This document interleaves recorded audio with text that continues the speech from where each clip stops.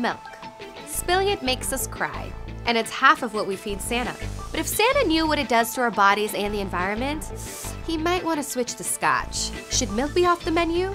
Or is there a way to drink it, spill it, and not even cry? Brain Food Daily. You've probably been asked if you've got milk. The National Dairy Council says that 3 servings a day will build stronger bones for life. We even put it on the food pyramid. According to modern medical research, though, too much dairy is toxic to your body, and the industry has a whole bunch of gross side effects. News to you? Well, don't move a muscle. Sorry. We're counting down the top 5 ways milk and the dairy industry do a body bad. It's cruel to cows.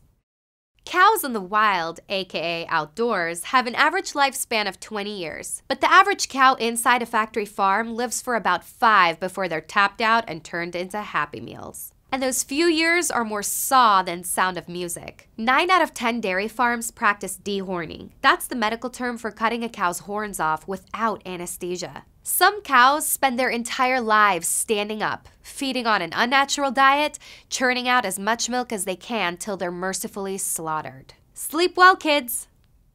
It makes a mess.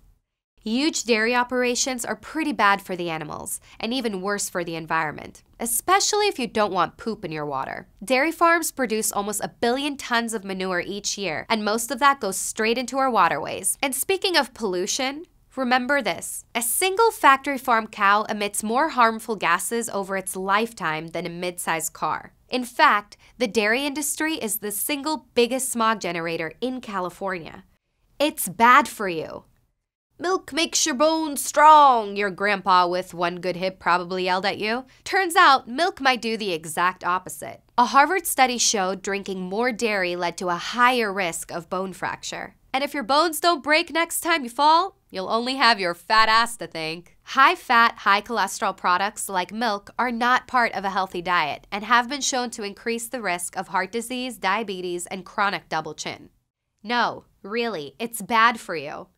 Most milk made in America is treated with the Monsanto-produced growth hormone RBGH. Being shot full of chemicals, surprise, surprise, makes cows sick. So then they need to be pumped full of more chemicals to cure the symptoms of the other chemicals. This medicinal hormonal slurry makes its way into the cow's blood, then the actual milk itself, then you.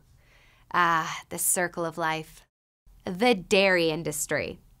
Milk is big business. Small-scale dairy farms have been calling it quits for decades, unable to compete with the big boys. Half the milk sold worldwide is supplied by just 4% of these mega dairy farms. It's literally factory farm or bust. And these bullies throw their money into all kinds of coercive practices, buying off politicians to ensure big milk subsidies, forcing milk into our kids' schools, and brainwashing us with some of the best propaganda of the modern era.